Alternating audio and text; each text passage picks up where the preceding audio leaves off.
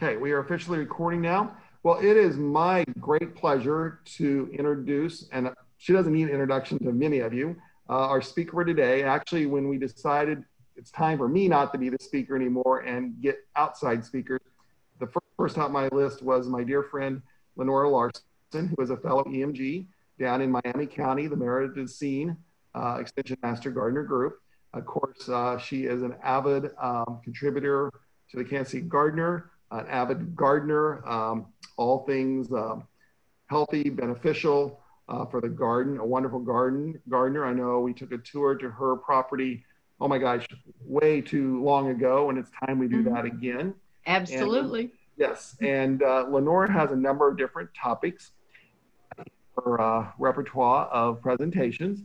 She is an interesting, dynamic, and speaker.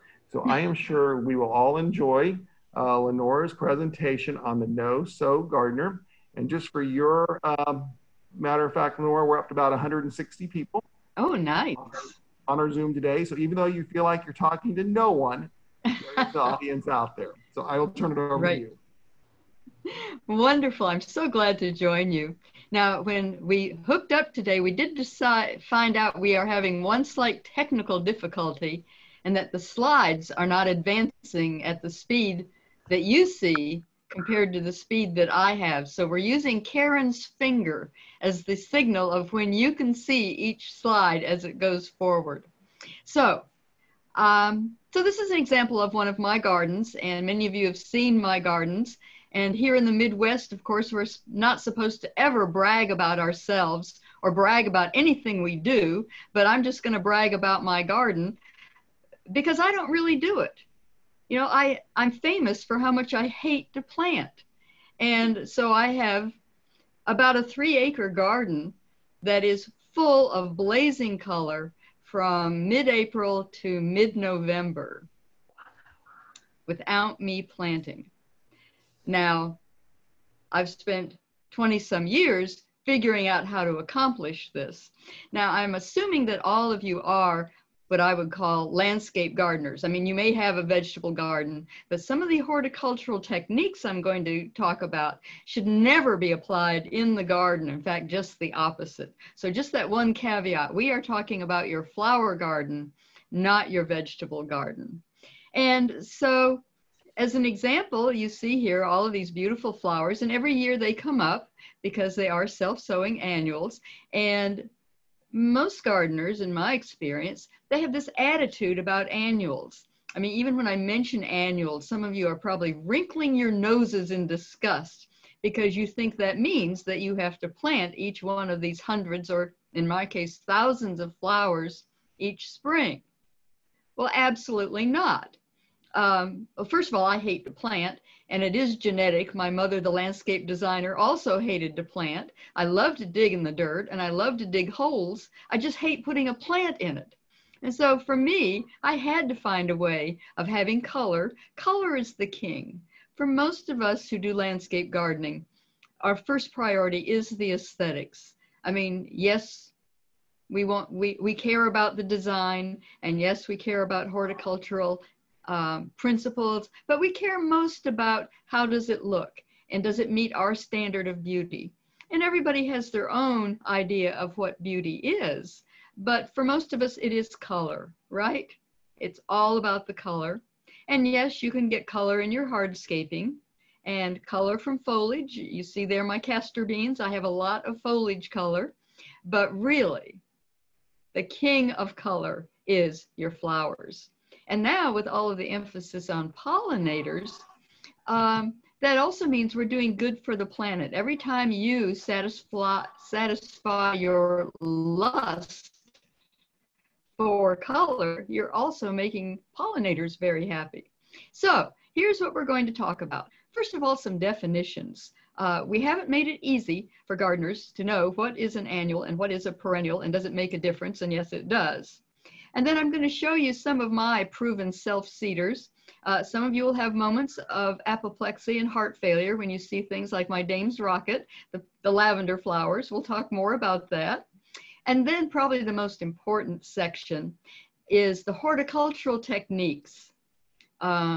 because many of you are killing all of next year's flowers with what you do to your gardens in the fall. You gotta change that if you want this kind of color and no work. And then finally, some sources of seeds for you and some final thoughts. And Karen is going to be monitoring the chat room. And when you have questions, she's going to signal me and we will get those questions answered right away. So here we go. First of all, the easy one, perennial plants. What is a perennial plant? By definition, it is a plant that lives more than 2 years. If it only lives 2 years, it's a biennial, and usually the first year is vegetative growth, and the second year the flowering stalk appears, produces seeds, and then they die. The perennial plants, the roots come back. The growth comes from the roots every spring, year after year after year. And of course, there are perennials that only live 3 or 4 years. And then there's perennials like trees that live even 1,000 years.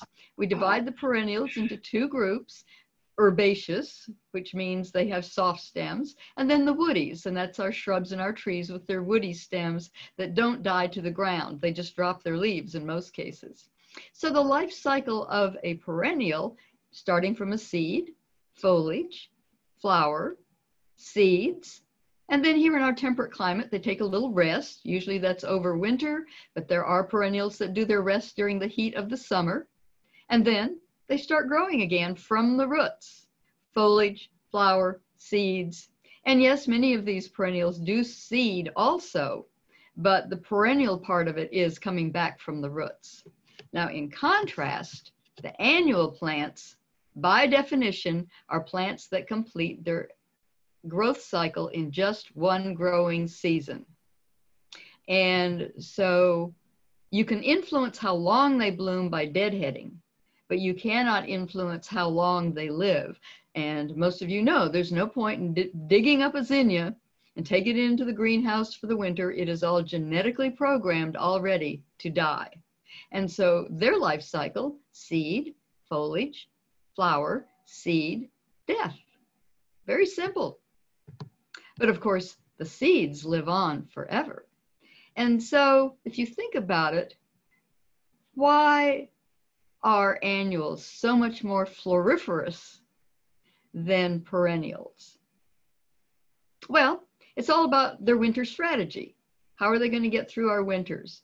Perennials do it by sending most of the resources down to the roots. So the roots will have the strength and the energy first to get through the winter and then to start growing again in spring.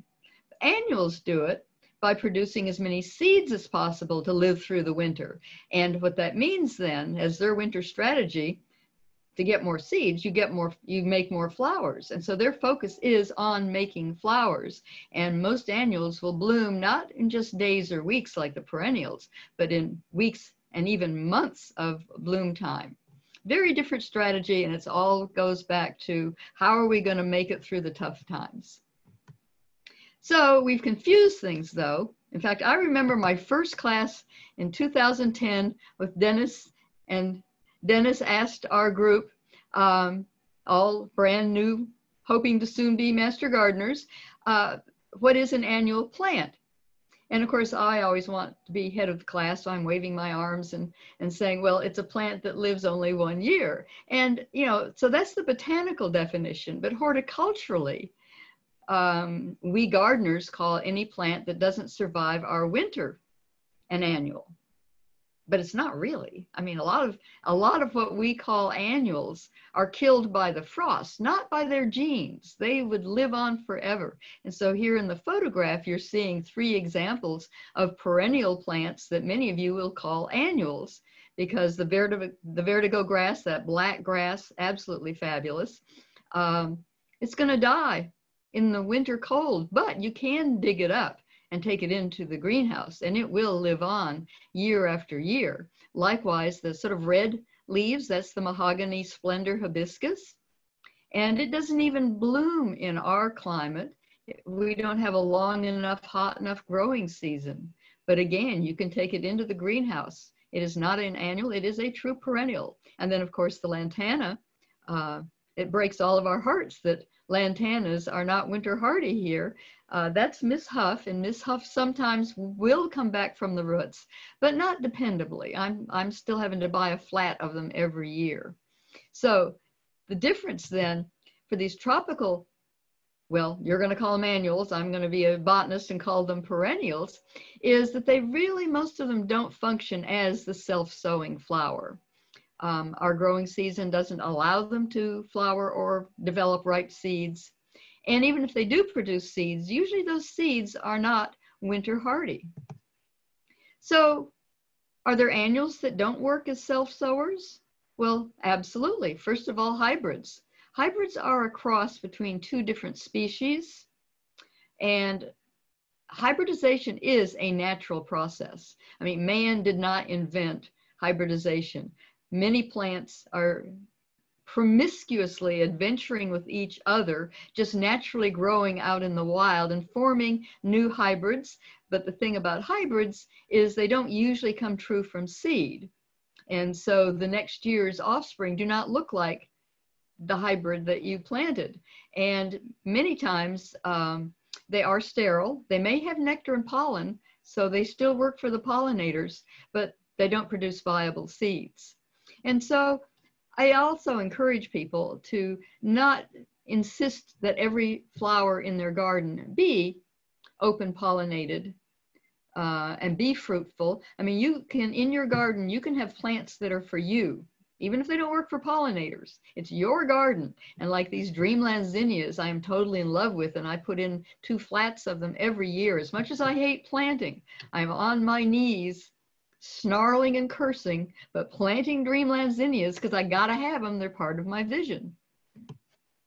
So which annual flowers are going to work for you? Well, first of all, they have to reproduce by seed. And yes, they may do some rhizomes and some may have bulbs, but we're talking about the open pollinated seed producers. So those seeds, first of all, you get the genetic mixing. And then secondly, they spread all around your garden on their own. To some of you, that is a vice. To me, that is very much a virtue.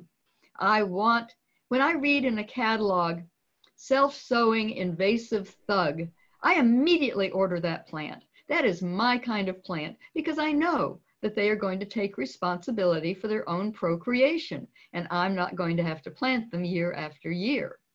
And then again, as I said before, those seeds must survive our winters.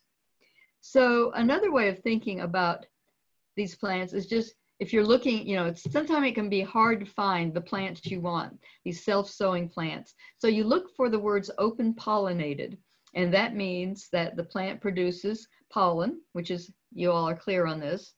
Pollen is plant sperm, and it's spread either by the wind or by pollinators in temperate zones. That's usually insects, and taken then to the stigma, the receiving receptacle female part of the same species of plant.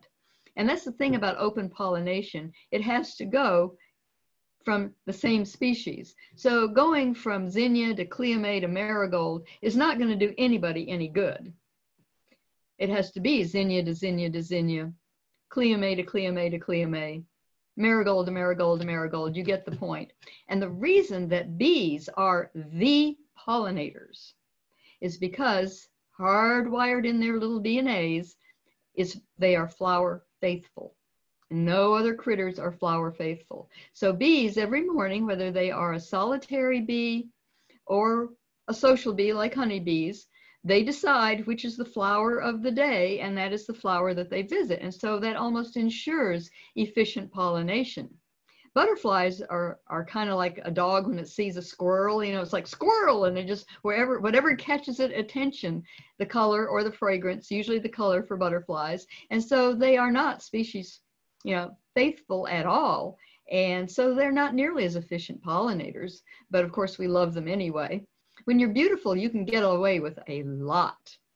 So when you see a garden full of self-sowers, you are also by definition going to have a pollinator garden. And one of the ways you know if you're visiting other gardens, whether or not these are self-sowing plants, is whether or not there are pollinators visiting them. A garden should be full of life, full of especially bees And then we call them flower flies. They are the bee mimics. They look like bees, and your flowers should be covered with them. So another term we use for open pollinated plants is heirloom flowers. And so think about what your great-grandmother, I used to be able to say grandmother, but now it's great-grandmother, what kinds of flowers she grew, saved the seeds, and then passed them along and planted them herself. Now, make no mistake, these heirloom flowers that you can buy the seeds from, for instance, seed companies, or you get from friends or from grandmothers, they are not the same as the original species. They have been selected. Usually, Granny's not dumb. Granny picks the brightest flower, the largest flower, the earliest blooming flower, whatever traits she values, she is going to choose the flowers to collect seeds from that made her the happiest. And so over the 50 years, for instance, that there's going to be considerable change into the human perspective, improvements in these flowers. They're still genetically, for instance, a zinnia or a cleome, but they're not the same as the original because they've been chosen for specific attributes through the years. So the biggest reason to me for using the self-seeding annuals is they are self-sustaining, and then you are guaranteed this beauty. And so this is a garden that I planted in 2008. I still have it. And I could have taken this, well, it's a little early to get, the balsam is the magenta flower. And they're just starting to bloom right now, but that's balsam and zinnia angustifolia and orange profusion zinnias. And so I think we need to talk about some of the flowers that I know from my experience are really going to perform for you. These annuals, not only do they have the self-sustaining beauty, they also have a long blooming period. And so my marigolds have already started growing and blooming, and they're still going to be in bloom in November. And there are a lot of pollinators still out there in late October, even after a light frost, that are hungry and thirsty, and they need these flowers. And of course, me, I'm sort of like a magpie. I want everything to be bright and shiny. I need those flowers too. I also, believe it or not, count on self-sowing annuals for my containers. I do not have to plant my containers every year. They plant themselves using the same horticultural techniques and the same flowers. For instance, there's white zinnia angustifolia in the ground, and then the white zinnia angustifolia in the container, performing in two very different applications, but successfully for sure. Now, it isn't just our store-bought ornamental plants. There are a lot of native plants that are also self-sustaining, self-sowing native annuals. And the advantage of them, for instance, here, the burr marigold, the partridge pea, and the goatweed, these are all also butterfly host plants. And one of the advantages of having a lot of native plants is, because it's, you all know this, it's a total myth that they are less maintenance. That is just not true. You can't say that as a blanket statement. It depends on which plant you're talking about. And it also requires that you plant, for instance, a native sunflower in the same environment that it grew in naturally to get that same drought tolerance, for instance. But using any of the native plants, you're more likely to also be having a host plant for either a butterfly or a moth. And of course, in my garden, that's a good thing. So let's meet some of these. Now, most people, I bet all of you know impatiens, right? And impatiens, wonderful plant. I still love them. Plant snobs start, it's so ironic to me that when a plant is really successful, a lot of gardeners start sneering at it. It's like they like plants that are difficult to grow, that they have to coddle, that they can brag about. But see, I like plants that are really, as I said, self-sustaining and do the job, and I can just admire them and keep them trimmed and looking good. I love to groom. I just don't like to plant. So impatiens is the bedding impatiens you already know. Impatiens balsamina, aha. Impatiens does self-seed a little, but not enough to really matter in your garden. Impatiens balsamina is one of the best self-sowers out there. It will grow in both shade and sun as long as it has enough moisture. It comes in 4 different glorious colors, and it exemplifies all of the virtues of a self-sowing flower, but also the vice for some of you, because one of its common names is touch-me-not. And if you touch the seed pod when it's ripe, it explodes and throws seeds even several yards. And so you will have balsamina all over your yard. Well, I love to weed, so I am a happy person.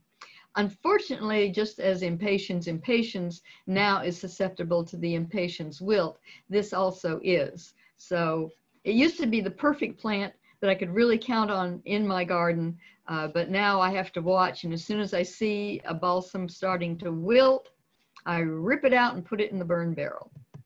Of course, my castor beans. This is a hybrid called Dwarf Blue. I've tried some other castor beans. There's some that have the Carmencita has beautiful flowers, but it's still, to me, it's the foliage color. And I haven't found any other castor bean other than Dwarf Blue that has this rich a burgundy color. I got the seeds from my mother, and she was gardening in Florida, and there it is a perennial and very invasive. Here, it dies in the winter, but the seeds, hooray, hooray, live on. And this is another one that if you touch the ripe cluster of seeds, it explodes, and it will throw seeds literally yards away all over your garden. Now, again, to me, that is an excellent situation, because Mother Nature does much better at deciding on interesting plant combinations than I do. And so I just love to see where plants think they're going to be happiest. I sincerely believe that when a plant has chosen its place, rather than you foisting your will on it, when the plant has chosen its place, it's going to be happier and healthier. And you come up with all kinds of different combinations that you never would have thought of. Now, I know the control freaks are not having a good time with this, but it's a way of just being more in touch with how plants really want to grow and what their preferences are. So many of you are familiar with Colosia or Celosia, and this originally started 25 years ago as the cauliflower form. You know, it looks like a red brain, but as it naturalized, it's gone all to the feather form, which I'm perfectly okay with. And when they come up, you'll see that the stems are 3 different colors. If it has a yellow stem as a seedling, it's going to have yellow flowers, but they're not really very bright. And so I rip those out because I love to weed anyway. And then it will have an orange stem, and that's going to have green leaves and red flowers, or a red stem and starting to have red leaves already. And this is what you get, this brilliant red foliage as well as the red flowers. And this contributes so much to the color of the garden when you get that double hit of both the foliage and the flowers. And pollinators like it, even though it looks like a little teeny flower. A lot of the pollinators are very small bees and very small syrphid flies, and they will just cluster all over it. Another one that the seeds are very, very small and travel wide distances. And so again, it's truly, for a lot of people, an invasive thug, but that's what I like. So Cleome, common names like spider flower. Another common name is grandfather's whiskers, which I think is really cute. And I still use the original species Cleome. They are rampant self-sowers, and so a lot of people don't like them for that. You can get the little miniature Rosalita, and I think there's a new series, Dennis, besides Rosalita. But anyway, they're sterile and they're short and they don't spread. And you have to buy them plant by plant nursery, so very expensive. And again, I like to see where they want to be, and I let them choose where they want to be. And the thing with Cleome is I have an agreement with the flea beetles. Flea beetles adore Cleome. And of course, Cleome self-sows in, I mean, literally in carpets. And so we have this agreement. The flea beetles eat most of the cleome, and so the ones that survive that then grow up and they're perfectly spaced. I mean, if you can just relax and work with Mother Nature, it really does eliminate an awful lot of work. Cosmos. Well, they do self-sow nicely. I am much happier with the orange one they call Sunny Red, but of course it's obviously not red. It stays short, and it usually starts emerging in May and is blooming by middle of June. So pretty quick to go from seed to flower. And the bipinnatus, that one sometimes will get 6 or 7 feet tall. So it's flopping all over and doesn't flower until July or August. So even though it meets the criteria, I'm not as fond of it. But if you have a really tall border and you have these at the back of the border, they come in beautiful colors, the white, the pink, and the burgundy. And so if it works in your garden, I still can recommend them. Okay, I know, invasive, noxious weed, but it isn't in my garden. And so for me to get it to move to another part of my garden, I have to wait until the seed heads have ripened and actually carry a seed head over and put it in the new space. They do not spread on their own. So I don't know, love to hear ideas from people. Most of us who have it in an ornamental garden, it does not spread wildly, but it gets going out in the edges of woodlands, and you'll see it along roads being very invasive. And I just caution people, there are people who philosophically do not want invasive noxious weeds in their gardens. So this would not be a choice for you. But the pollinators absolutely adore it. It blooms for a good solid 2 months in late April on to really the 1st of June. And so it can really be a strong spring workhorse for you. The delphiniums, this is called larkspur. They're the annual, and a lot of them will, in fact, the individual plants come up in the fall and then overwinter and then start blooming in the spring, but some don't come up until spring. But this is another rampant self-sower, and so some people don't like it for that reason. It comes in at least 4 colors that I know of, but I rip out everything except the blue and the pink. That's what I want to focus on. It does need some moisture, as you see on the list there, and it'll bloom, bloom, bloom, and then suddenly die. That's just its nature. And so if possible, you want to be able to be there to rip it out, because the minute it turns brown, the seeds are ripe. And so you can go ahead, instead of having to leave it for seeds to ripen, you can go ahead and start cleaning it up right away, because it goes from being just drop dead gorgeous to being really ugly pretty quickly. Marigolds. Okay. All marigolds are not the same. And so the marigolds that you usually see in the garden centers are what we call French marigolds or French brocade. Those are sterile tetraploids. They do not produce seeds. They are of no use to pollinators. So you have to look for what I would call the species marigold, which is Tagetes patula, and the lemon marigolds and the African tall marigolds. Those are all hybrids and they don't work. So it needs to be this specific species. But boy, is this another wonderful for both you and the pollinators. It comes in this yellow. It also comes in kind of a bronzy orange color. And you'll have flowers from end of May all the way through middle of November. And it's not as obnoxious as some of the others I've shown you. I mean, very little weeding necessary. Melampodium, and I had to look it up because I've always known it as Melampodium. One of the common names is butter daisy, but a wonderful self-sowing little plant. It only gets about a foot tall, and it makes these wonderful mounds in your garden, and the pollinators really, really like it. Love in a Mist.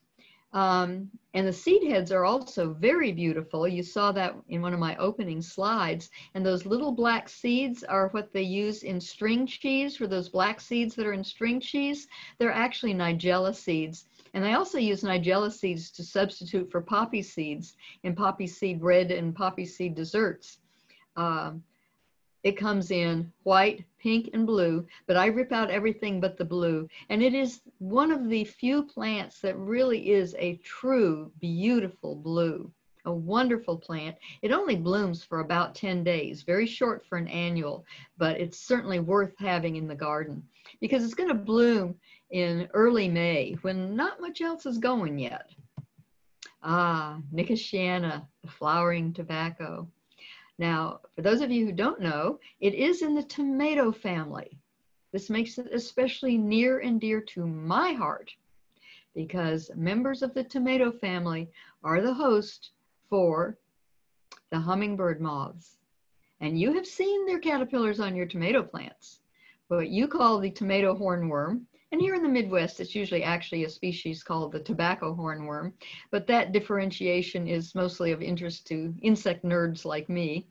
But that beautiful, huge green caterpillar becomes the hummingbird moth. And so to me, that's very special. And I love them dearly, and I would never kill one. What you should do is plant a tomato plant just for the hornworms, keep all the flowers picked off, keep it well fertilized so it will have beautiful dark green leaves. It will be the healthiest tomato plant in your garden. And so the mother hummingbird moth almost always lays her eggs on her plant because it looks like the best plant for her babies.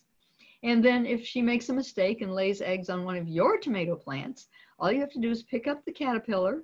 They don't bite, they don't sting. We don't actually know why they have that tail or their spine, and just carry them over. I pet them, of course.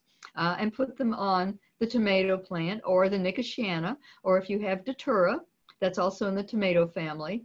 And so it also can be a host. So in your garden, you'll find two different species. These are the species, not those pitiful, ugly, short little hybrids. Not that I have any opinions. The tall one, the Nicotiana sylvestris, beautiful. They grow 6 to 8 feet tall with these white flowers that smell like gardenias. And one of their common names, and I usually hate common names, but this common name is Only the Lonely. Isn't that wonderful? The more common Nicotiana is Nicotiana alata, and they get about 30 feet tall, come in lots of different colors of flowers, again, a fragrance like gardenias, and both of these self-sow, especially the alata. If you buy those little dwarfed hybrids at the nurseries, they are not going to self-sow, and they don't have the fragrance. These are primary flowers for the night-flying pollinators. And in fact, the hummingbird moths are one of the main pollinators for night-blooming flowers of all kinds. Okay, I'll admit it. This one is a thug. Perella may be, there's lots of contenders for this title, but Perella may be the most invasive self-sower out there. And so I warn people, it does come in both green and burgundy. I would not call that purple. I put a very high standard on what purple is. But again, they just self-sow everywhere, and they will revert to green if you don't watch it. So anytime I see a green one come up, I immediately weed that out. But they come up in such thick mats that instead of getting to their usual 30 inches tall, they will actually stay a thick mat of burgundy ground cover that no other weed can penetrate. It is also a culinary plant. It's called shiso in China, and it's used in stir fry. To me, it has a wonderful lemony fragrance, but it tastes very bitter. So I don't use it in my Oriental cooking, but I certainly bury my nose in it and smell deeply. It blooms in September with pink flowers that the pollinators love. So since I love to weed, to me, this is a plant I must have. Now, in this photograph, you're seeing three other self-sowers with the yellow flowers. That's our native partridge pea. And you can see there's also, I think there's two little coxcomb celosia there. And then the pink flower we call that verbena on a stick, Verbena bonariensis. And all of these plants that you're seeing here in this little vignette, they chose this place, each on their own. And I looked at it and said, well, you guys are right. This looks good together and we're leaving it. And that's what I look for, is these moments that the plants have created, and then I, as the gardener, can edit and then appreciate. Poppies, yes. Now I do have some of the oriental poppies, which are perennials, and so they bloom for about 10 days, and they are gorgeous and glorious when they're blooming. But then the plants kind of go away for the summer, and it's really the annual poppies that bring you the glory. And for those of you who knew Bernard Armstrong, he was a collector, actually a hoarder even, and he had like 2 shoe boxes full of packets of poppy seeds that he had never planted. And so after his death, his widow Patty brought to one of our Master Gardener board meetings boxes and boxes and boxes of seeds from Bernard. And I admit it, I was selfish. I pounced on those 2 shoe boxes of poppy seeds, brought them home, threw them all in a bucket. Now, here's the secret to how you get poppies to grow, because I don't know about you, but for like 20 years, I have been putting poppy seeds out and they never grew. Here's how you have absolute success. You have your poppy seeds, you wait until it snows, and you toss the poppy seeds onto the snow. And I promise you, they will come up the next year. And then year after year, they do self-seed. But if you try to get to plant poppy seeds, for whatever reason, it doesn't work. So I don't even know what all species I have. Many, many different species, and I suspect they're hybridizing in the night behind my back. But it's just amazing. Every spring, my poppies are expanding their geography in my garden, all different colors, all different patterns, and it's just really a glorious look. But again, if you're a control freak, they're going to sow places that you didn't expect. So you have to make the decision if you can allow them there.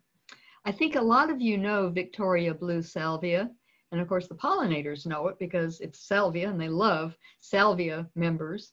In my garden, most winters, it does survive as a perennial. But of course, as you'll hear when we get to horticultural technique, I am like the queen of mulching. And so they've got protection. But this is an outstanding, beautiful blue. And to my eye, it is a true blue. And they bloom from May through October and then self-seed. I mean, what's not to love? Here's verbena on a stick.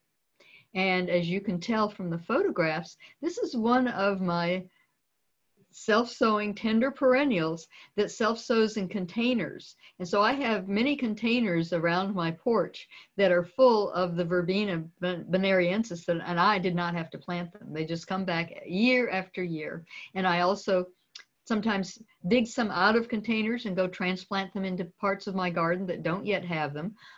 They are a perennial most winters in my garden.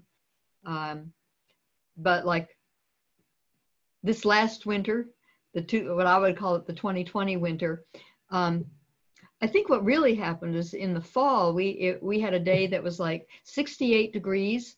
And then the next day it was 17 degrees for the next like week. And it knocked out a lot of my plants that ordinarily are perennials. None of them could handle that abrupt change in temperature. But self-seeding to the rescue. And again, they come back in all kinds of places, like in between cracks of rocks and rock gardens, places where you could never plant them yourself. They choose those spots and thrive. And then vine petunias, the original petunias. The fragrance is amazing. Most of the hybrids, the fragrance is gone. And these self-sow like crazy, again, they're on that list of, wow.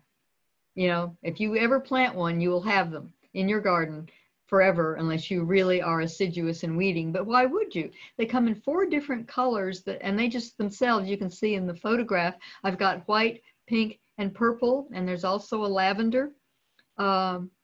That they all just come up, you know, different plants, but they self-sow so thickly, it all looks like the same color, I mean, different color flowers on the same plant.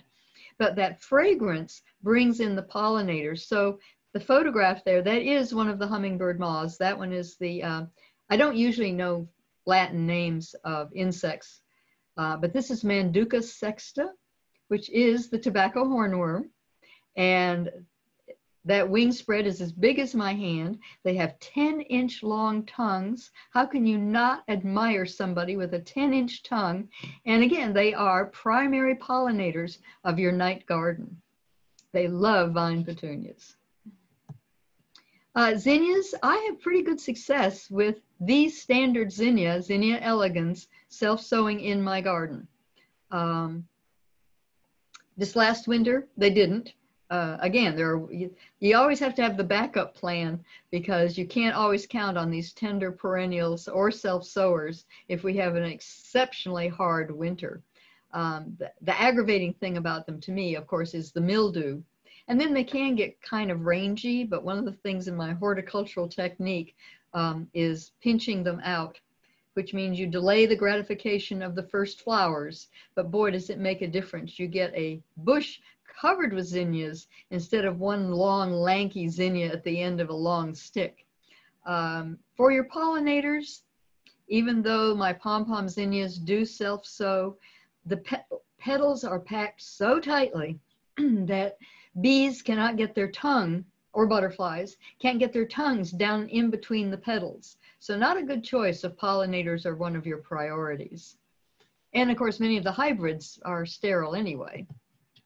And so here, I just find it easier to call it Zinnia angustifolia because I already know the name Zinnia, and angustifolia means narrow leaf, and that's the species name for a lot of plants. So it isn't to me, it's not a hard name to remember. And there's so many common names, and the same common name will be for a number of different plants.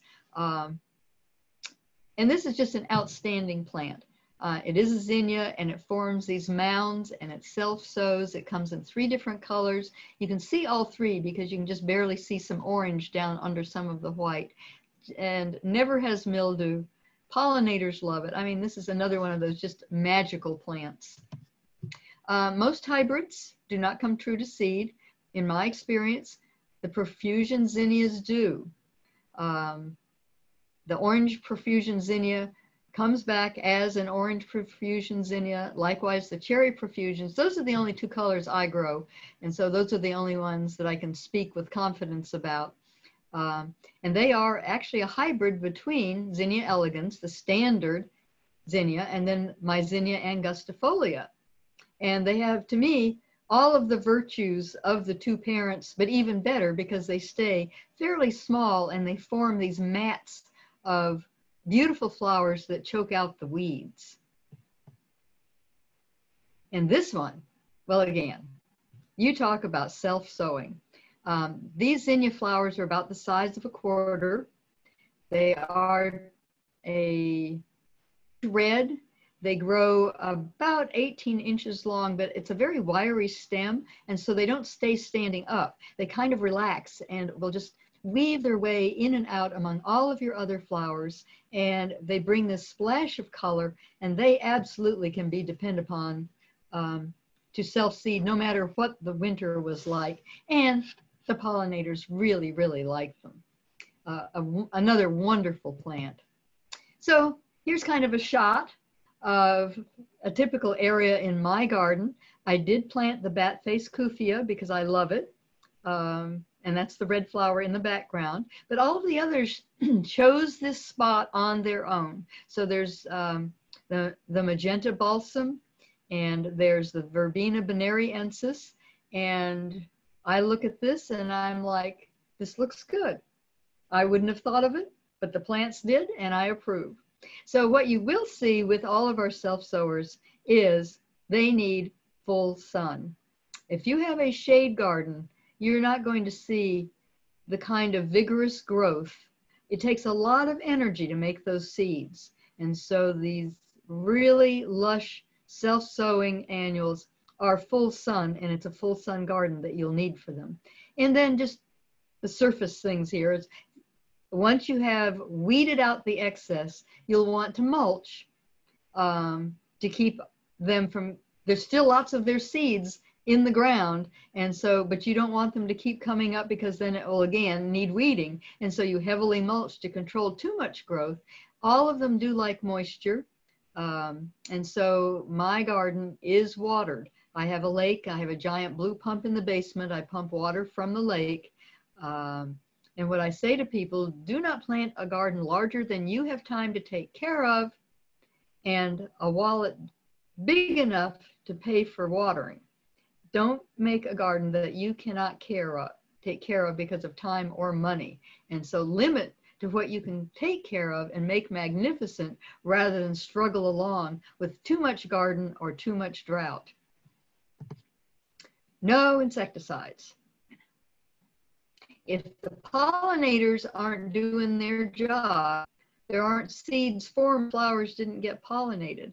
And I know you all are up to speed on the impact of insecticides, especially the neonicotinoids.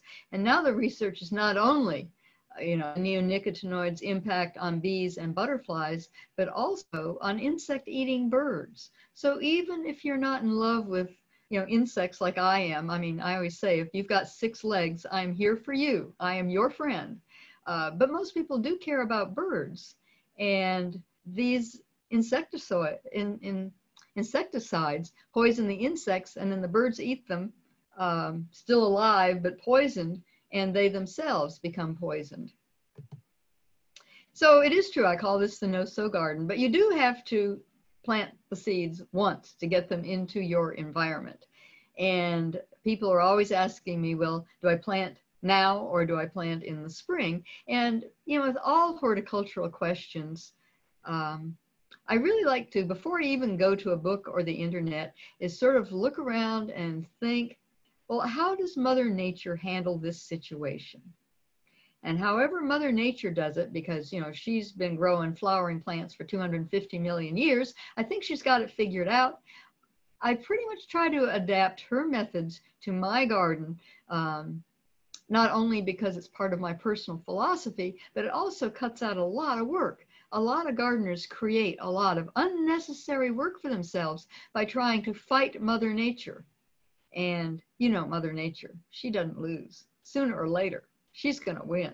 So better just to work in concert with her from the beginning. So I don't even save seeds because you know how much I hate planting. I hate starting seeds even more. It's not going to happen. I have a greenhouse, but I use it for overwintering tropicals, my tropical perennials, never for starting seeds. And Karen, I see you waving something. I can't hear you. Hi, Lenora. There you go. Because you just mentioned your greenhouse, we do have a question relating to that. Okay. For your pots, do you move your pots of the self-sowing annuals inside for the winter into the greenhouse or the garage or anything? Nope, never. But there's always some explanations necessary. All of my pots are the polyfiber, like fiberglass or resin. None of them are ceramic or which is fired terracotta or terracotta. They are all pots that you can leave outdoors and you don't have to empty them. You leave them outdoors full of the same potting mix, and of course always potting mix, never potting soil, never garden soil, and you leave them outdoors all winter long. And I'm going to be showing a photo that shows it happening, and you'll see the one special technique. But no, and I think what would happen is if I took them into the basement or the greenhouse, they would almost immediately sprout, and there I would be in my greenhouse, which doesn't have enough light. I mean, it's enough light for tropicals, but not for these full sun annuals. And so they would go ahead and sprout right away, and it would defeat my purpose, which is to have them wait through the winter and then come up in the spring. That was a good question. Perfect. Thank you so much. Anything else before we? No, just a lot of kudos on what a great presentation this is. Oh, well, thank you. Thank you. So when people are always saying, well, when should I plant the seeds? Now, I recommend if you've bought store-bought seeds, and so to me, that's really expensive. You get like 3 seeds for $10. And so you really want to be careful with them and not just throw them out like I do with my self-sowing annuals, and choose a spot, and plant them in the spring and label it and really keep an eye on it. But the seeds that are coming from your plants as they grow, that's where I'm guided by Mother Nature. And so plants that go to seed in May, then if I give seeds to somebody, they should be throwing them out in May, because that's when Mother Nature throws them out in May. Conversely, plants that go to seed in the fall, that's when Mother Nature does it. And so all of those seeds, don't save them over the winter indoors. Throw them out in your garden where you want them to be in the fall. That's what Mother Nature would have done. This is why I like having an audience, and I can ask, does that make sense? And see whether or not you all smile in agreement or frown in disagreement. So how do you know how to plant seeds? And this is information I don't try to keep in my head. You know, remember, I got to remember all those botanical names, and then I got to remember my insects. So I don't try to keep details like how to plant each species of seeds in my head, because I got the seed packet, and seed companies want you to succeed. They are going to give you good information on exactly how to succeed with those seeds. Or you can always go to the internet, and of course EDU sites are best. And even with EDU sites, I like to check at least 2 or 3 different sites when I'm looking for how to, because people disagree. You know, I even disagree with myself sometimes.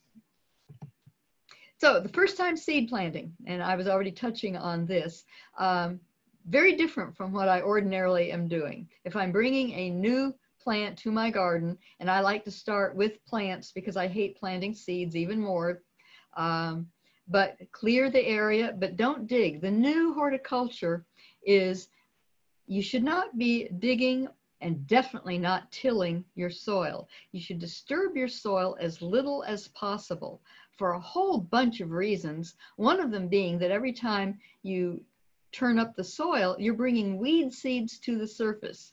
Most of the plants that we call weeds need the sun to germinate, and they're going to lay there sometimes for even hundreds of years, and then you dig them up and give them the sun, and they're going to start taking over. And then the other thing is, when you dig in the soil, you disrupt the microbial communities that are symbiotic with your plant's roots, and you don't want to disturb those relationships. So then what I recommend is, you know, slightly, like a fork, sort of fork it and fluff it just a little on the surface. Most of these plants need sun to germinate, but again, that's why you need the seed packet to see. They'll tell you if you need to bury it or leave it on the surface.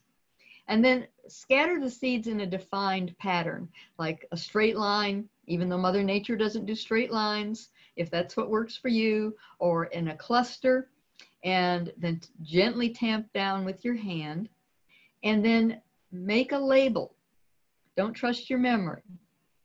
One of the really clever ways of label that I have found is if you can find those bags of golf tees that are in lots of different colors, and so just make a little schedule for yourself that all of the reds are your new zinnias and all of the blues are your new cosmos, and just put the golf tee where the seeds are that you've just planted, and that way you can keep track without having to write labels, because written labels tend to go away during winter. They can't be trusted.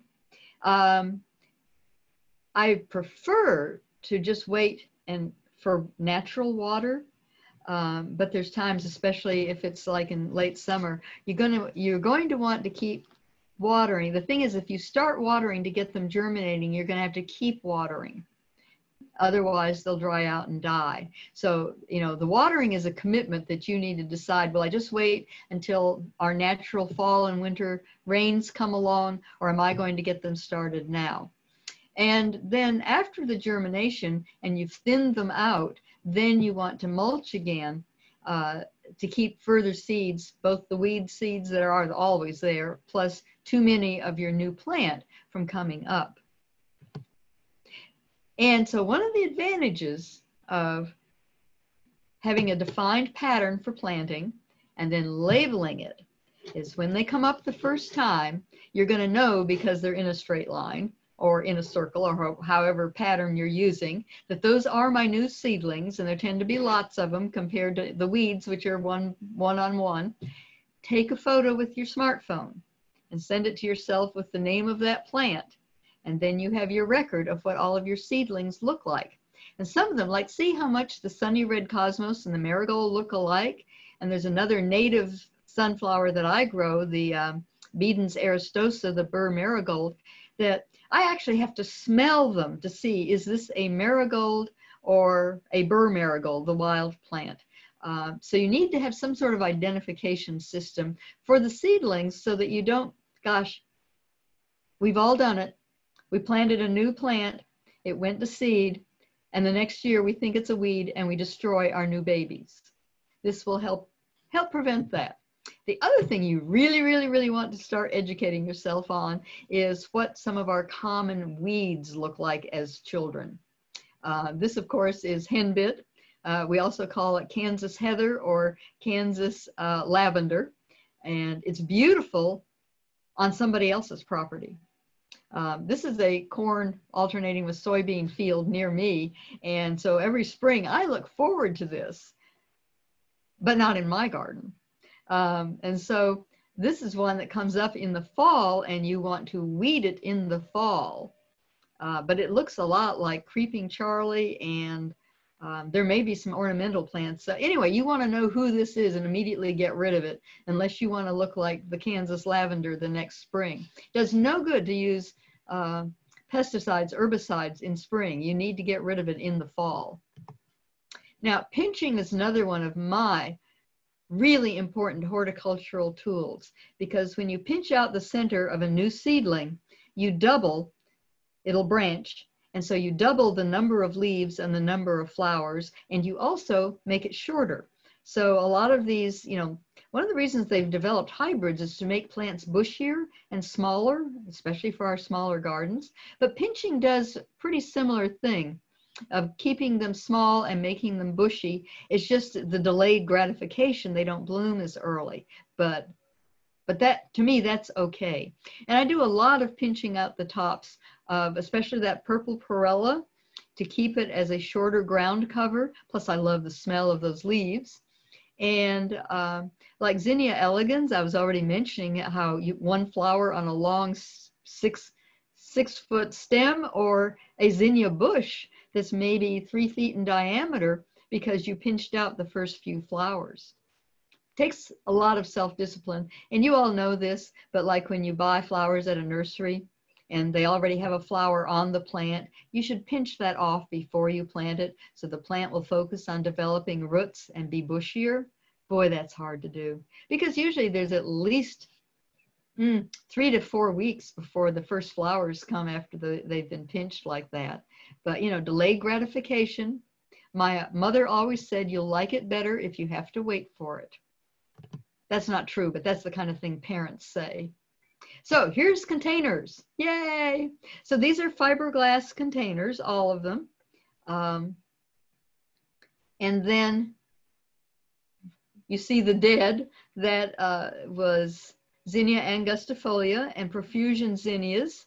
And there was also a vine petunia in there. And so after the first light freeze, I pretty much consider that it's time now to focus on letting plants go to sleep, have their rest or die, and leaving all of the seed heads where I want them to be. And so I do that in my containers. I mean, in the old days, I would have ripped all of these out, but now I hand crush them and lay them on the top of the container.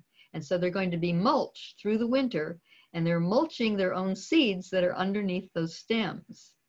And then the next spring, now it means you don't have instantly, you came home from the nursery with all of these plants already in flower, and you plant your containers, and so you have blooms even by middle of May. One of the reasons I could never do a spring garden tour is because I choose to wait for all of these plants to wake up themselves and grow enough to bloom themselves. But then I didn't have to do anything to this with the profusions, the petunias, and the Zinnia angustifolia. They just all came themselves in that container. And I'm so busy, you know, weeding And even though I hate planting, which makes it even worse, I usually plant about 1,000 annuals every spring because I have, yes, I know it's ridiculous, but I have this vision of what my garden has to look like. And so those plants that don't self-sow, I've got to plant them because I'm not going to compromise on my vision. And so I'm so busy doing that all my containers are kind of left because I know they're going to take care of themselves. The one problem in my mind, with the self-sowing, I don't mind if they go other places in my garden beds and make new friends and new color combinations, but they love pathways and driveways. One of the reasons that I paid the big bucks to have my driveway covered with asphalt is because all my self-seeding annuals were trying to move their show out there. And so I hate spraying Roundup. I mean, I still use Roundup, but I would much rather find other ways to deal with it. I love hand weeding, but when you have a huge garden, sometimes that gets to be too much. And so Roundup, especially in early spring, when these are larkspurs and they came up in the fall. And so before anything else is alive and in danger of me over Rounduping, then I can Roundup. As the self-sowers get bigger, and of course, I'm always like, I have a long list. I'm always behind I'm always at least one growing season behind in my garden. It's really easy to weed these self-sowers out of paths when the plants get a little bit bigger and you can just grab them and they pull right out by handfuls. And it's a good feeling. For those of us who pluck our eyebrows, and you know how good it feels to get a hold of that hair with the tweezers and pull it out. It's a good feeling. Dennis doesn't know about this feeling. It's the same with weeding out these self-sowers, is you grab a handful of them and you pull them out, and it's just really satisfying. So, of course, my self-sowers, they plant themselves so much thicker than you ever would, and so it blocks most of the weeds from growing. And so, again, they start to take care of themselves, and then when these die, they're going to form their own mulch. So, mulch is absolutely, in my mind, probably the most important of our horticultural tools. Mother Nature mulches. When you look out in prairies or in woodlands, you almost never see naked ground. There's almost always a covering of organic matter. And that comforts the plants and it feeds the plants. And what happens with mulch is it becomes compost, and then it eventually becomes soil. And as part of that process, it's microbes and small critters like roly-poly bugs all eating the dead debris and eventually making soil. And there's all of the nutrients then in that soil that feeds the plants. You know, people ask me, okay, I'm not going to be modest. You look at my garden, it is extremely lush. And so people immediately want to know, what fertilizer do you use? Because somehow, I guess the advertisers or people want to believe in magic. And so they believe that a fertilizer is the answer. Fertilizer is never the answer. And if you have to fertilize your soil, that means you're not feeding your soil, because fertilizer is not plant food. Plant food is made by the plants. That's what photosynthesis does. Fertilizer is more like taking vitamins, which most of us don't need to do because we eat a healthy diet and we get our vitamins in our food naturally. And the same with your plants. If you're feeding the soil by these layers of mulch that become compost, that become soil, the nutrients are in the soil. And the best mulch for any plant is last year's dead body of that same plant, because it has all the nutrients that plant is going to need for the next year. And there's just so many reasons not to use synthetic fertilizers. And I'm not going to read you the list because it's there for you, but a couple things. First of all, the synthetic fertilizers are supplying nitrogen, and that is the one nutrient that plants can't make for themselves. That's why they have friends. The beneficial nitrogen fixing bacteria grab the nitrogen out of the sky, and then when the plant tells them, the plants and the bacteria are talking all the time. They just don't use words, they use molecules to talk to each other. And so the plant tells the microbes, you know, I think I'm going to make some amino acids today. if you would be so kind as to get me some nitrogen. And the microorganisms say, well, that's really a good idea. If you would just hand me some carbohydrate, I will give you some nitrogen. So it's this constant bartering between the plants and the microbes. When you use synthetic fertilizer with nitrogen in it and you pour it on the plant, and the plant, you know, still needs the bacteria to get that nitrogen into the cells. And so the plant says to its bacteria, okay, I need some nitrogen today. And the bacteria look around and they say, well, there's nitrogen everywhere here. You don't need me. And it actually shuts down the natural nitrogen fixing cycle when you use these synthetic fertilizers. The other thing it does, and a lot of this research was done by Dr. Cloyd, our own Dr. Raymond Cloyd out at K-State, is when you use synthetic fertilizer, it also shuts down the plant's production of what we call volatiles, which are chemicals that plants produce that repel insect pests. And you actually shut that down when you use synthetic fertilizers. So, I mean, those are just two of the big reasons to use natural organic materials as your fertilizer. Now, people also get concerned.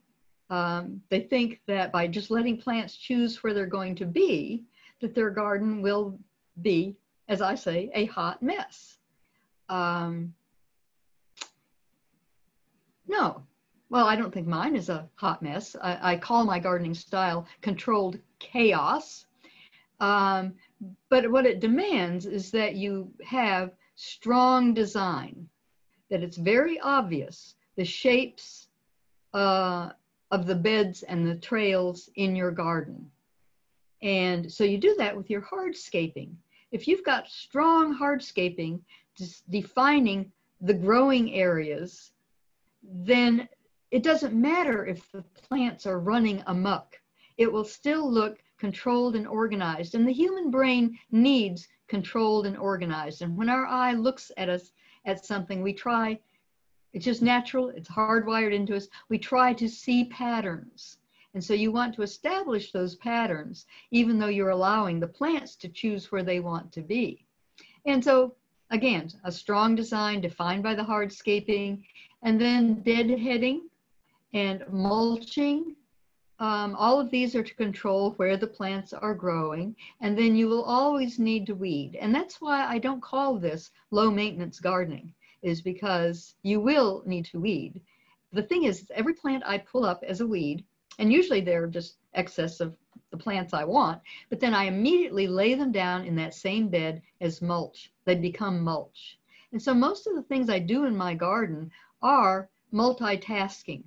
I'm first like weeding, but then I'm mulching with the materials. I mean, the idea of getting this big pile of weeds I've pulled out of my garden and then taking it over to the compost pile, waiting a year and then bringing it back, that's really stupid. That's a lot of work. You compost in place. You put all of that mulch right where it was growing, and then you're sure that the right nutrients are going to be there for the right plants.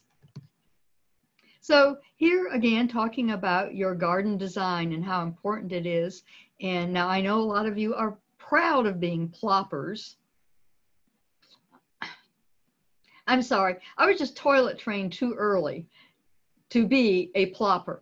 You know, part of my very early and strict toilet training is that gardens are not about plants. My mother was a landscape designer. Plants are the very last thing you think about when you design a garden. What you think about first is function. What do you want that garden to do for you? And it is your garden, so you get to choose.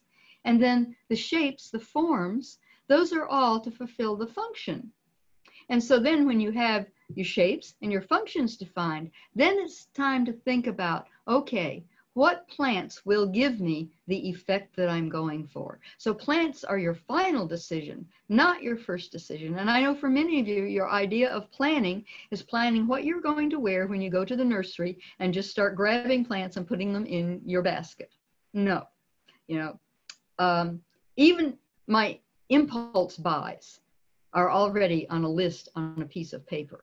No plant comes home with me unless there is an X on the master plan of where that plant is going to be. Because I have a very mature garden, every bit of real estate already has plants in it. And so for me, if a plant dies, there's a moment of, grief and pain, but it wasn't my grandmother. It was just a plant. And now I have space for a new plant. Hooray. And so I will spend as much as a year researching, studying. I can't believe all of the people who buy plants and know nothing about them. I mean, buying a plant, bringing a plant to your garden is establishing a relationship. And like, would you marry somebody and if you knew nothing about their family or their personal habits? No. And it's the same with a plant. You should never buy a plant unless you know about its family and know about its personal habits. And that's all research that you do before you buy the plants. Okay, most of you are going to ignore me. I accept that. It is your garden, your choice. Let's keep going. But do you like this wonderful color that's sort of like a tapestry?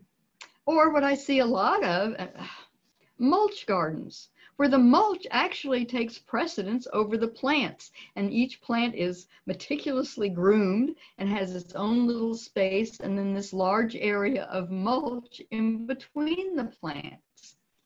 Well, and what happens then when you have that uniform store-bought mulch is if even a leaf falls on it, it looks dirty, and you end up spending as much time cleaning your mulch and caring for your mulch as you do for taking care of your plants.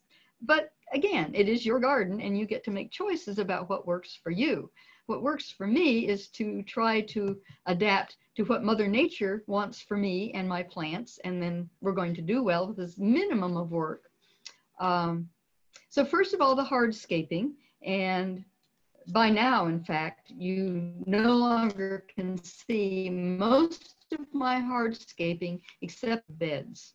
And here's a truism for you. You keep the edges of your beds groomed so you can see whatever material it is, whether it's logs. I use logs in my shade garden. I use rocks in my sun garden. You can see that edge. People will see your garden and they will think you are a wonderful gardener and meticulously groomed. Doesn't matter what's happening with the plants. And like, well, Dennis knows, I visited Joyce Householder's garden last week, and she's saying, oh, and this garden's so full of weeds. I didn't see any weeds. As a visitor, everything looks like it belongs there. She's got these nice, neat edges. I knew exactly where the garden bed was. I didn't see any weeds. You can get away with so much if you just keep those edges pristine. So the mulch, and Dennis and I are just so in concert here, 2 to 4 inches. Most people do not use enough mulch. If you use just a thin skim layer of mulch, what that does is creates a wonderful growing opportunity for the weeds. It needs to be thick enough that it will prevent the sun from stimulating those weed seeds into germinating. It also conserves moisture. It also keeps the roots cooler. And so again, lots of mulch is a win-win.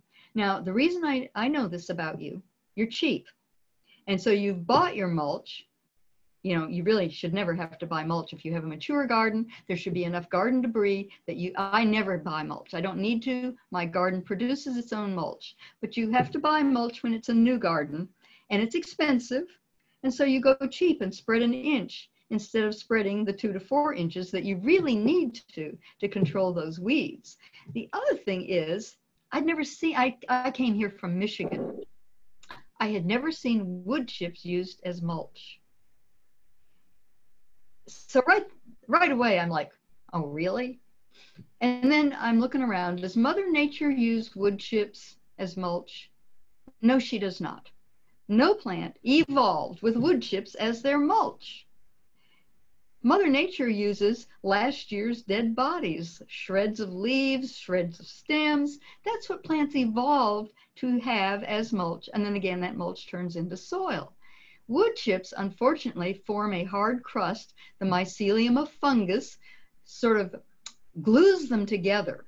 So there's this hard crust that the rain can't penetrate. And if you don't have a thick enough layer, the weeds still come through because it keeps the ground moist. And so, I mean, the new thought in horticulture is plants do care about what you've mulched with, and wood chips are wonderful for paths, but should never be used to mulch plants. Your garden, your choice. And may I say just categorically, if you're going to buy wood chips, do not buy dyed wood chips. I just can't deal with it. Karen, I see you. Are you making signals that we have a question? Yes, because you've been talking about the mulch of your plants. Can you please clarify, when you deadhead, as you said that you do constantly, do you just drop the spent blooms into the garden? Absolutely, right under the plant it was growing on. You know, again, that's why I don't have to buy mulch, because I'm constantly mulching as I go. And the difference between mulch and compost, I sometimes get that question. Mulch, you can tell that it was plant material. You can still see bits of leaves and stems. It's in the process. Compost, you can't tell what plant it was. It's, you can tell that it is organic matter, but it no longer has an identity. And then, of course, soil. Actually, you can tell by the feel of soil whether or not it has gone all the way back to minerals and no longer has a high percentage of organic matter. So it's a natural progression from mulch, which is very coarse, and I hand shred. I mean, perfect time. Here's my slide. Here's what I have. Let's see, I'm up to 23 gardening rooms because I do like to be organized. And so this is my wall garden, because there is a brick wall which I had built by a mason, and I've let everything go. It's in February. I did not do any so-called cleanup in fall. My garden is not dirty. It does not need cleaning. My garden needs grooming, as we all do. So I leave everything until February. And by February, Mother Nature has already started the process for me. And so it's very easy with just my hands. These were the Fireworks Pennisetum rubrum, if you know that hybrid. It is, you would call it an annual grass. It is actually a tender perennial. So it will not overwinter outdoors, and so it dies to the ground, and it makes the most wonderful mulch, and it's so easy, just my hands, to just crumble it up. And likewise, that's Perovskaya, the Russian sage, the silvery looking plant. By February, just with my hands, no tools necessary, I can just break that up into little pieces and drop it down. So people ask me, how big is your mulch? Well, I say the width of my hand. Here's my little gnarly hand here. That's the size that when I'm breaking up mulch with my hands, it breaks up to the width of my hand, and that's what goes on the ground. If you like a more refined look, you could gather leaves and run them through a chipper shredder, so you get a uniform ground up leaf, and top all of this with ground leaves to give a more uniform look. If you like it to have that, I'm going to say tidier look. But I've been doing it this way, I'm going to say, for at least 20 years. And so this is what works for me in my garden. And I wish I had adjacent to this. I'm going to add a slide next time and show what this garden then will look like this year in the growing season. And I'll plant nothing, but what it will look like coming up through this mulch. So again, we humans like things to be organized, and so you can take control of where plants come up and in what patterns they come up. So you can do it in ribbons. That's when we're doing big sweeps of color. Or if you want to define shapes with more geometric, and those of you who like a more formal look will want to go geometric. And so how do you do this with self-sowing? Well, so here's my bed of the sunny cosmos. And so that's probably February, early March. And I just left it all. And so then I'm going to go in and hand crunch it, using my hand. And so that's what it looks like now. It's mulch. And that only takes like a few minutes. And it's, to me, I'm outdoors in my garden, and I've started the process of turning debris into mulch. So life is good. And I do it sitting down because I'm old, and, it's just so much easier than using machines and then fighting with stuff that isn't yet ready to be degraded because it's freshly dead in the fall. If you wait until winter, Mother Nature has already started decaying this material.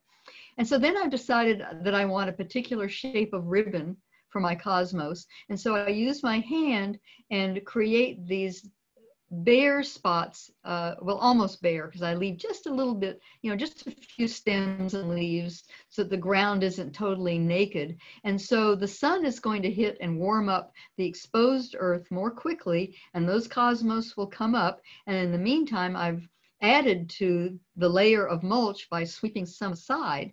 And so this controls very much where your flowers will come up. So you see, you really do have a lot of control.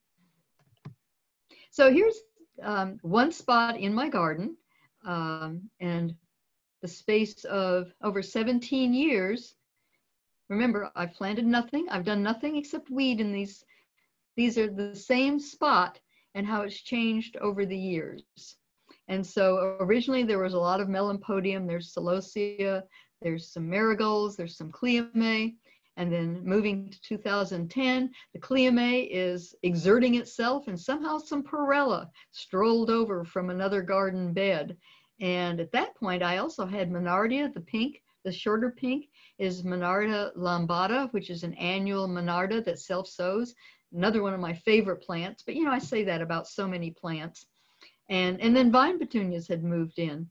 And then by 2017, well, I had brought some Euphorbia marginata, that's the snow on the mountain, the big white, those aren't really flowers, they're bracts. It's a native prairie plant. And I had brought some in and of course had spread those seeds in a completely different part of my garden. But it thought it would be really happy hanging out with the Cleome, moved over to that area. And again, I didn't have to do the work other than weeding. And I get these different looks that to me are very exciting. And it's what how Mother Nature wanted my garden to look this next year.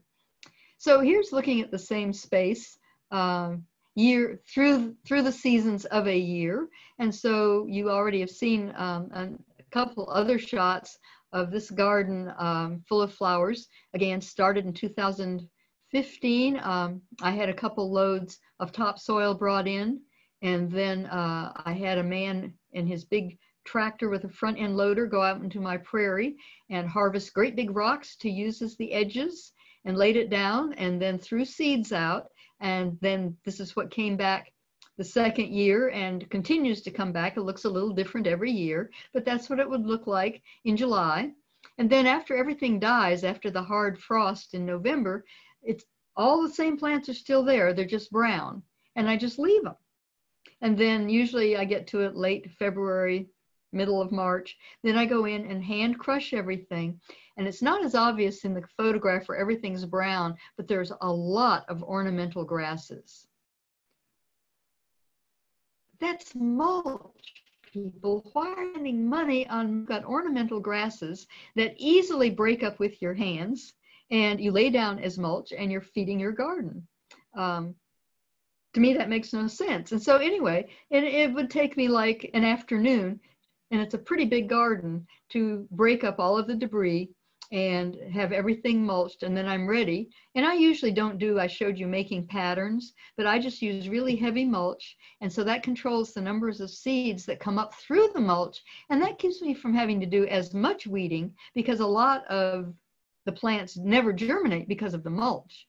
Again, you have to kind of play with how thickly do I want the plants to come up, but you have control over that by how heavily you mulch. And so again, another example, you've already seen my sunny red cosmos as dead and then made into mulch with the crushing. And then just 2 months later, here it is. Now, in theory, when you see maize seeds, you see where all of those little seedlings are germinating. In theory, I go in and thin those. In practice, I got a long list. I'm an old, decrepit, and feeble lady. I never get to it, and so they just come up and they kind of manage themselves. So I found a lot of garden tasks, if you don't get to them, Mother Nature kind of resolves the issues, and you end up not having to do any work on it. Just, again, keeping that edge absolutely clean.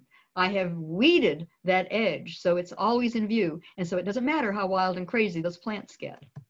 Now, you wouldn't want every single part of your garden to have that same look. I mean, that would be boring. And so I do have other parts of my garden that look very different, that I manage very differently. You know, I do have my elephant ear garden in partial shade, and I have my rose garden, although I have to admit, rose rosette is taking a toll. And I'm going to switch, you know, at my age, you start to look for ways like, how can I keep doing this myself? I'm enough of a control freak that I do want to do it myself, and I love doing it myself. So how can I switch from roses, which aren't really high maintenance, but still something easier? Well, I'm going to start putting in more and more of my ornamental grasses, and I'm going to use annual grasses. First of all, for that color, there's no native grass that looks like fireworks pennisetum and vertigo pennisetum. If I'm going to have brilliant red grass and dark black grass, I'm going to have to use those annuals, but then they become the mulch. So it's a win-win. And then I have areas that I grow my xerotropic plants, plants that don't like wet soil, like it really dry. So I'm not going to use heavy mulch there because that holds the moisture. And again, you get a very different look. But it's your garden and you are in control of all of that. So where do you get seeds? And that's the question I get all the time. I don't save seeds because I'm just going to let Mother Nature do her thing. And then if I want, like if I want my Dame's rocket somewhere else in my garden, or my larkspur, I'm moving it into more and more places in my garden. When I rip up the plant when it's dead, I just carry and lay its dead body down in the bed where it's going to become mulch, and then the seeds are there and they're going to come up and life is good. But there's times I want to try a new plant, and every year I try to plant a couple new plants just to keep my horizons expanding. And you never know when you're going to find a new best friend. And so these are the two companies, Select Seeds and Seed Savers Exchange. They are both wonderful companies who've been around for quite a while. In fact, Seed Savers Exchange, they're in Decorah, Iowa, and they are doing the warehousing of thousands of species of plants, both ornamental and native, in case something happens to our planet, that we have seeds to be able to start over. And all of these sell only open pollinated, self-sowing type of plants. If you go to the internet, you have to read the fine print and be sure what you're getting is an open pollinated, which means it'll be self-seeding plant. To me, it's just easier to go to Select Seeds and Seed Savers. And then again, if you're collecting native plant seeds, whenever the plant, you wait until the seeds are ripe. The mistake a lot of people wait is they harvest the seeds before they've turned brown. I mean, brown, not still sort of green. They have to be all the way ripe. And then that's the time of year Mother Nature is going to sow them. So that's when you should be throwing them out in your garden, not saving them through the winter in an envelope. A lot of these seeds also do need to be striated, which means they need the winter. They need at least 6 weeks of below freezing. And so that's another way of making sure, instead of having to count the weeks of the plant on a damp paper towel in your refrigerator, you just have it outdoors going with the natural process. So we've gotten to the end. I would not represent this as low maintenance gardening, because you will be weeding. And you will be, instead of buying bags of mulch, you will be hand breaking up plant debris in your garden and laying it down as your mulch. But the rewards to me are just tremendous. First of all, I am totally in love with pollinators, and by having all of these open pollinated plants for them, they know this is their garden, and you can get your garden certified as a pollinator garden by the Xerces Society for Invertebrate Conservation. Highly recommend them. And then, of course, for me, I got my eye candy. I'm going to have brilliant flowers from about the middle of April all the way to the hard frost. And sometimes even to Thanksgiving, I have this kind of color. So we have done it. Karen, do we have questions? Well, Lenore, we have way more kudos and compliments to you and your presentation then Thank you. questions, although we will open it up to questions from the Master Gardeners in just a second.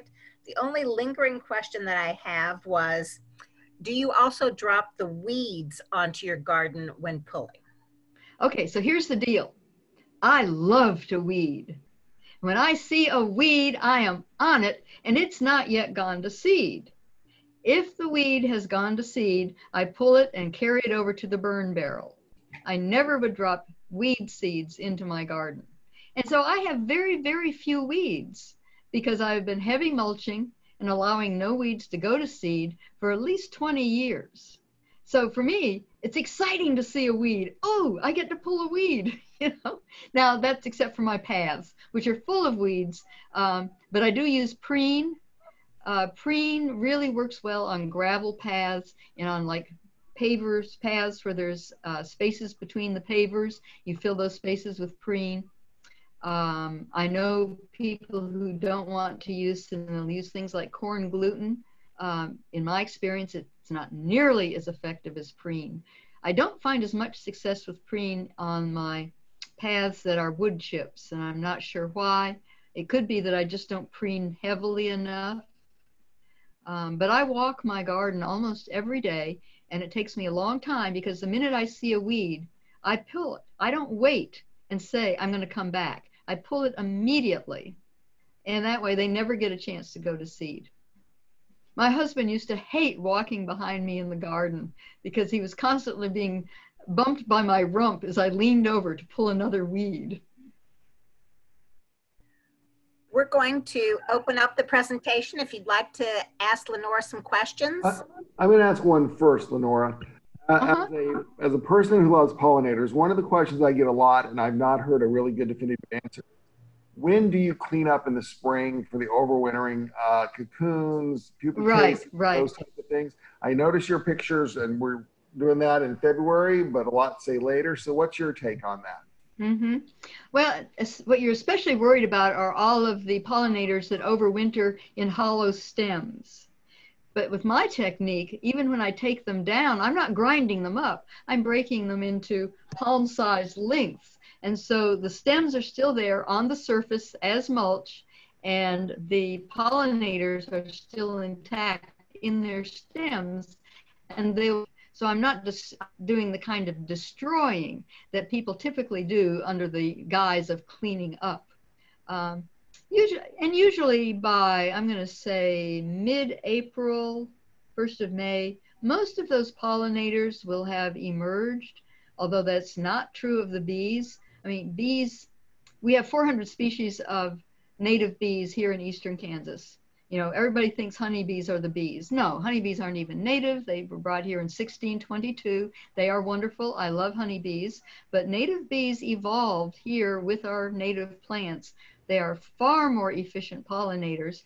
And in the honeybee hive, it's like eternal because each honeybee lives about 6 weeks, but it's replaced after it dies. With our native bees, the adults live about 6 weeks, which is long enough to mate, lay eggs, feed the larvae pupate, and the adults die. And then it's another 11 months before the pupa hatches as an adult and starts the cycle over. So that's why you don't see masses of native bees. They're all taking their turns. So like leafcutter bees, they don't even come out of pupation until temperatures are over 85. So in August is when you see your leafcutter bees. But if you're managing your garden in a more natural way, you know, you're going to be managing in concert with Mother Nature, and those leafcutter bees are going to make it because you haven't destroyed what the garden was by a cleanup. Did that help? I might have rambled a little. Never. Okay. Anything else? We're good? There was a question. Do you also hand grind all the native grasses too? I'm assuming the answer is yes to that. Yes, the ones that are in my garden proper, because I have, you know, my prairie reimagined. My property was a tall grass prairie, but was turned into a pasture about 70 years ago before we bought it. and most of the native prairie plants destroyed, well, you rarely can't recreate a prairie. It's too complex of an ecosystem. But what you can do is reimagine it by planting natives, and also you can use ornamentals that live in that same ecosystem. And so I have the prairie reimagined, which I would never go in and treat like a garden. You know, it's treated like a prairie, which means some years I burn and some years I have it cut, which is analogous to having it grazed by ungulates. But in the garden, all the native grasses that now have been turned into ornamental plants. To me, the distinction is not, are you a native or an ornamental from some foreign country? It's, where are you being placed and what is your purpose? And if you're placed in a garden, whether you're a native plant or an ornamental, you should be managed the same, which means groomed.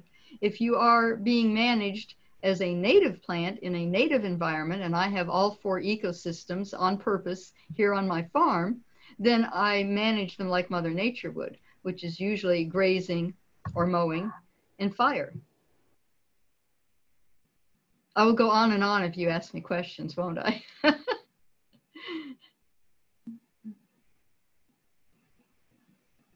Are we done? Is there anyone else? Last chance. Again, I extend my invitation.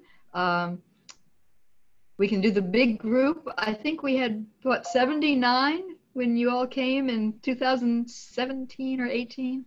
Yeah.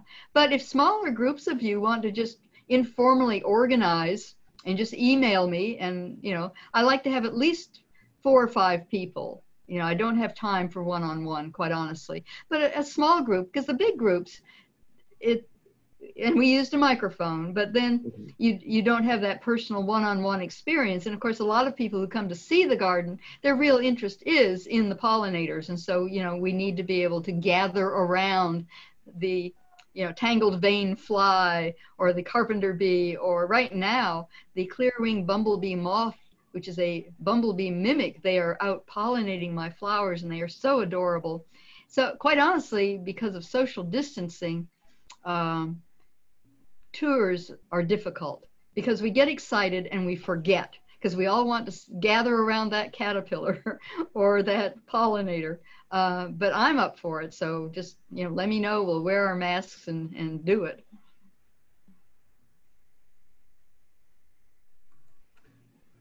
Any other questions? If not, Lenora, thank you again. This was, thank you. Sorry, this was Lenora's first Zoom presentation. Yay! And I think, as I said earlier on the chat line, I think she knocked it out of the ballpark. Oh, good. Thank you. Yeah, the comment box is just flooded with high fives for you. Thank you. And so, yeah. Well, I'm going to stop recording now. And I'm going to go to stop share.